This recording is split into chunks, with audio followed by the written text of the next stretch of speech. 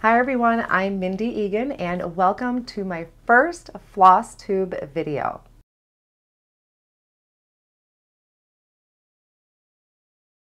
Now you may be wondering what Flosstube is, and really all Flosstube is a video style about anything that has to do with floss or sewing or quilting. So it is just a type of video, kind of like card tutorials, but really from what I've been watching is people discuss different projects that they're working on, whether it's quilting or the sewing or cross stitching. They show you their work in progress, maybe some upcoming starts that they had, and even some tutorials. Now, one of the reasons that I decided to start Flosstube is I have kind of rekindled my love for cross stitch, and that's really what I'll be focusing on is my cross stitching, and then hopefully finishing some projects and sharing them with you. I will provide links down in the description when I can of different patterns and things that I find. If you are new here, my name is Mindy Eggen. I'm a full-time card maker, so my YouTube channel has mainly been card making and how I created cards, maybe some different techniques. I do work for a lot of companies right now in the industry, so I provide introduction videos for them. I do videos for them on their channel and then also on my channel. Card making, I absolutely love it. I love creating projects. I love getting inky and doing different techniques. Now, one of the reasons that I kind of went back to cross stitch is I want to decorate my home. I want to be able to display something that I've created. And cross stitch, I used to do way back in, I shouldn't say way back, but in my early 20s, I used to do cross stitch, and it was very basic. I had no knowledge except, make an X with your thread, and that was about it. So now with YouTube and so many video tutorials, I have really rekindled my love for it, that finished product, and hopefully being able to display some things in my house. I have two children. One at this time is going to be graduating as a senior this year from high school, and my son is in 7th grade, so he's in middle school and he's autistic. And it's because of that that I became a full-time card maker. I needed to be home with him. I had to leave the workforce so I could be home for our in-home therapy and be available for him. We did run into quite a few hiccups where me being at home really was the best decision. And because of all of that, I filled my time with card making, and that led me to creating videos and meeting lots of people. And I love the card making community, the companies, the people that I work with. It has led me to some great friendships. I am keeping the Flosstube videos all on my one YouTube channel. I am not going to be starting a separate YouTube channel because I honestly just don't have time to sit and flip between YouTube channels. But I'm going to try and make sure to title the Flosstube videos with Flosstube. So if you're a card maker, you know if you want to watch it or not. And with the Flosstube videos, something I have found even as a card maker is that they're really great to just put on and listen to while you're creating. You can peek up once in a while and take a look at what they're showing, but I find it's just something really nice to put on in the background. And then, like I said, there are tutorials out there about finishing projects too. So even if you're a card maker, maybe this is something you still might enjoy listening to. So what I want to do today, or the whole point of my video today, is to just get started. I kind of wish I would have did this with my card making videos because we all have to start somewhere. And I'm a lot more comfortable now being in front of the camera than I was when I had started card making, I don't know, 5-6 years ago, not sure anymore. But I did kind of want to just have a starting point, somewhere to jump off of. And even for me to go back and look at where I started compared to maybe where I'm going to be going. So it's just kind of a starting point. And also if you're new or if you want to get back into cross stitch, I'm going to also share some information about where you can get started too. Now, I am definitely not a professional. I did do a lot of YouTube searches and I watched a lot of videos to get me back into at least the basics. And one of the places I do want to let you know about is Fat Quarter Shop. They have a Flosstube channel, and They have some amazing videos, some very basic how-tos. If you just want to learn to stitch, they have it. If you want to figure out what supplies you need just to get started, they have it. So I really do highly recommend Fat Quarter Shop. Now, before I get too far into things, I do want to go over some basic terms that you're probably going to hear, whether it's in my videos or somebody else's videos. So some of those basic terms is a SAL, S-A-L. And what that is a stitch along. So from what I'm gathering, maybe a YouTuber has picked out a pattern, other people can buy that pattern, and they have maybe weekly videos where you stitch along with them. So that is a SAL. Another term is FFO. And what that is fully finished object. I find kind of funny that it's called object, but fully finished object. And really what that is once someone takes their cross stitch completed project, and whether they attach it to maybe a display board or how they finished it to turn it into their home decor. That is an FFO. Another term you're going to hear is a WIP, W-I-P. And what that is a work in progress. So a lot of times that is what I see with Flosstube videos, is people are showing their WIPs is what you're going to hear. And it's just kind of showing how far they got, maybe what they stitched, what threads they used.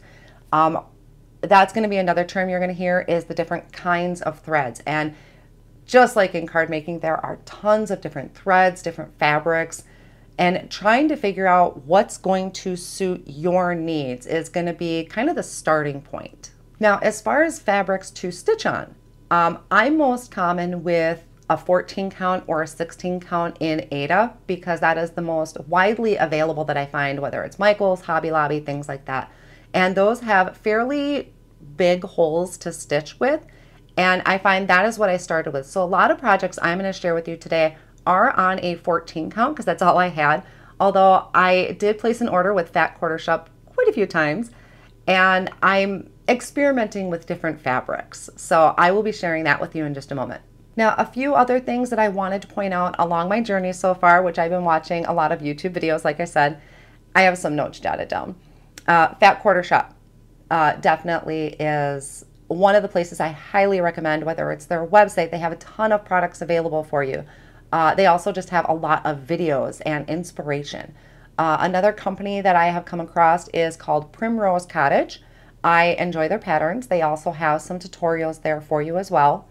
Another company is Stitching with the Housewives, which I find, for one, entertaining, and plus they have a lot of inspiration, very good at what they do.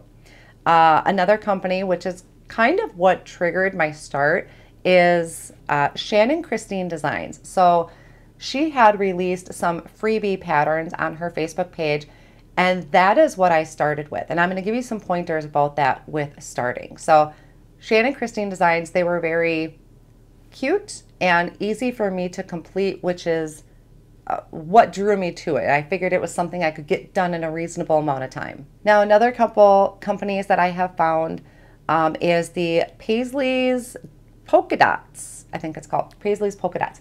And a lot of what I'm seeing with them is woodworking. So it is display pieces to put your cross stitch pieces on. So I will link that down below in the video description. And then another company is Chantel's 141 Design.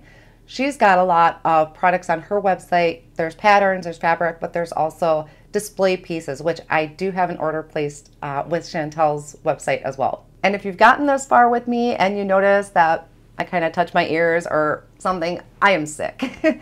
And so I sound a little raspy. My ears are really plugged up, but I really just wanted to get this video started before I got too far into the new year and too far with my projects, because I really wanted to share them with you guys. Okay, now as far as getting started with a cross stitch project, and especially being that I am kind of coming into this pretty new, I mean, I have some basic knowledge of cross stitch, but I wanted to share with you some tips that I have found helped me. So when I was getting started, one of the things that I looked for was starting with a very small pattern, something that I felt I could accomplish in a reasonable amount of time. And that is a really good starting point. If you start with a pattern that is going to be, a pretty decent sized display, you're going to start and it's going to feel like you're taking forever, or you're not going to get that accomplished feeling. And I feel like if we start small, something that can just go on a little maybe 4x4 square or a pillow, something like that, then I feel that gives us more ambition to work on more projects because we are getting something accomplished. So that was one thing I really looked for. Okay, so I mentioned that I did a little shopping at Fat Quarter Shop. That's what happens over Christmas break, is you watch videos and you start just buying things. And I want to share that haul with you. So right now this is just kind of a haul. I wouldn't necessarily say you need to buy all of this stuff. Some of it was me just kind of trying to figure out what I like. So I'm going to take you down to my tabletop and I'll show you what I got. Okay, so one of the first things that I picked up was going to be the fabric that I was going to be cross-stitching on.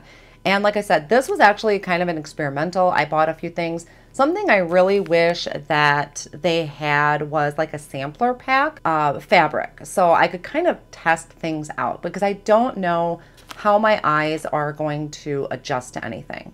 Okay, so here are some of the fabrics that I picked up.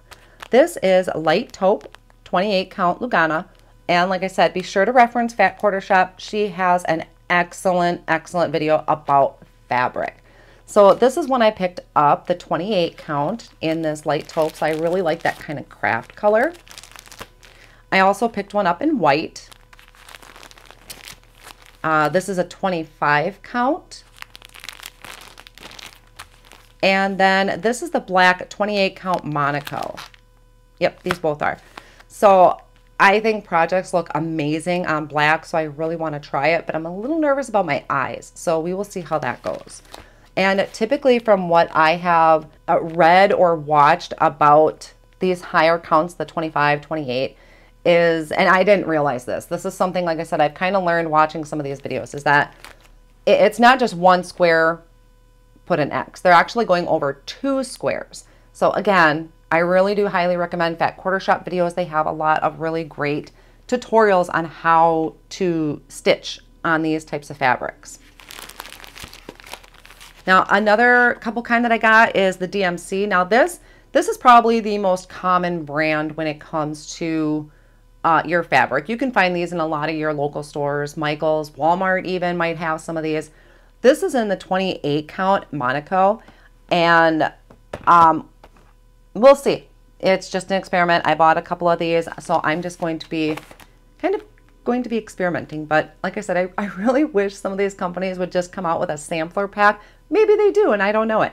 I didn't find a sampler pack, but I would love just a little 4x4 square of each of the different colors and counts, so I can practice to find out what works best for me, because I had to buy all of these to figure out if I'm going to like them or not. So that is the fabric. I have some other things that I'm going to show you. Okay, so I know this looks like a crazy lot, but I just kind of was picking up things here and there that I thought I might need or be using in the future. So let's start with the top of the pile here. I picked up some ribbon, and I also picked up some rickrack. I noticed a lot of people use this to finish off their projects, whether it's making bows or adding around their pillows that they turn their cross stitch pieces into. So I picked some of that up because I don't have any more. I got rid of all my ribbon and my rickrack, so I picked up that. I also picked up some finishing pieces. So this is a small white wooden display easel to put a project on. I also bought this wooden paddle board. I have actually quite a few clubs that I signed up for with Fat Quarter Shop, and one of them is going to be creating this vertical sign. So I just went ahead and picked up the wood panel right away for it, even though I don't even have the club yet, but I picked up the panel. I also grabbed some patterns. Now, a lot of patterns you can just download and then print off yourself. I really like to have a hard copy. For one, it's just beautiful. It's already printed. I don't have to worry about wasting my ink. But I really like to have a hard copy. So this is from Hands On Designs. I saw Nicole Sport did something with this last year. I thought it was super, super cute. And I just really like this. So I want to try this pattern. Then, like I said, Shannon Christine, I really love her designs. They're super cute. I'm going to show you some that I already have completed. But this one is a trick or treat mug. And then this is another one, the apple sign. So I am kind of thinking ahead. Right now, I am also kind of focusing on Valentine's Day because I want to be able to make some decorations for my house. And I'm also just thinking ahead for the fall because this looks like it's going to be a fairly decent sized project. So I picked that up. I also have some more fabric. Yeah, so this is Ada 16 count. Okay, so this is something that I'm fairly comfortable thinking I can handle, is Ada 16 count, and it's that black. So I'm excited to try that. I also picked up some friction pens. So what's special about these is that you pretty much are drawing on your fabric and then it erases with heat. So that's what makes these special. So when it goes to finishing a project, I'll be using these. I also have some tacky glue. I don't remember why I needed it, but I bought it. And then tart tins. And this is an ornament pack. So I am working on some ornaments that I'm hoping to put these on, but these are super cute. There's a couple different video tutorials featuring these tart tins that I'm hoping to turn mine into. So this is super cute. So yes, thinking ahead to next year, but I also think those would be really cute to hang like my Valentine's Day ones that I'm working on, if they'll fit. So I have a package. I think I actually have 2 packages of these. They were out of stock at first when I was looking, so when they came back into stock, I just went ahead and bought 2. All right, a few other goodies is I bought some of these little protectors. So when I start hot gluing, in case I kind of wimp out, I bought these protectors for my fingers. I also have some of these mounting boards. So these already have adhesive on them. And this, I believe, was, yep, Stitching with the Housewife. So they created these. This is great for those circle projects, which I'm going to show you in a little bit. So I bought a package of those. I also bought some of these off of Amazon. So this is a self-stick mounting board, which is going to be good for some of those bigger projects like that Easter one that I showed you. So I did pick up some of these from Amazon. I also have some, what is this, batting? I don't even know. I don't sew. So this is the funny part, guys. I don't sew. I have to figure out how to use my sewing machine. I have a sewing machine. I don't know how to thread it. And I'm sorry if you hear my refrigerator right now kicking in because I am a kitchen crafter. Because my son is autistic and needs supervision, I have to do everything in my kitchen. So that's my fridge kicking on. But I picked some of that up. I also have some fabric that I picked up by Lori Holt of Bee in My Bonnet. And this has got some really just pretty color choices in here. Mainly I'm going to use this for, I think, my roundabouts, I think they call them. So I got some of that. And then I also have some of these. So I want to talk to you about these. So these 3 things essentially do the same thing. And you're going to see these when I start showing you some of my whips. But these are to hold your thread. I used to do it where you wrap it around, like it'd be this shape. You wrap your thread around these types of pieces. And my daughter actually stole all my thread, but you would wrap it around. I didn't like that because it left kinks in my thread. So when I discovered people do it this way, I bought a few different varieties. And I do have some done, so I will be showing you how these are used, but they're essentially all used the same way, is that you loop your thread here. There's a ring that you can attach. These are from Amazon. These I picked up from the Fat Quarter Shop just to try something different. Oh, here's an example. So it loops on there, and that way I'm not getting any kinks in my thread. So I like that. Oh yeah, here's an example here too. And this essentially does the same thing.